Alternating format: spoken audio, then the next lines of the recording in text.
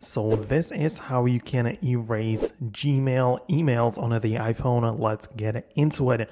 So what you need to do is to, of course, go to the settings app of your phone and then find the apps section entirely at the bottom. Now, from the apps, of course, go to the mail application if you're using that one, right? And you can click on mail accounts right there. So you can see that you are having a couple of options right here, but I want you to just tap on your Gmail account right here, then proceed to the account settings, and then tap on advanced right here.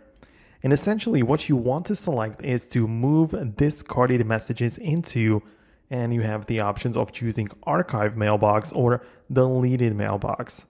And it's important to just set that up properly, because then if you try to delete the Gmail emails, it might just go to the archive and it might not be deleted. So this is what you need to select. And also at the top, you can see we have a deleted mailbox and you get to choose what that is. So you can make it go to other sections as well. So you want to make sure that it is on the bin when it's on the server or the trash when it's locally, but you just need to set that up properly so when you do decide to delete the Gmails that they actually go to the deleted folder. So that is basically it from me. Let me know below in the comments if it worked for you. Most definitely subscribe for more tutorials and guides like this one, and I will catch you later.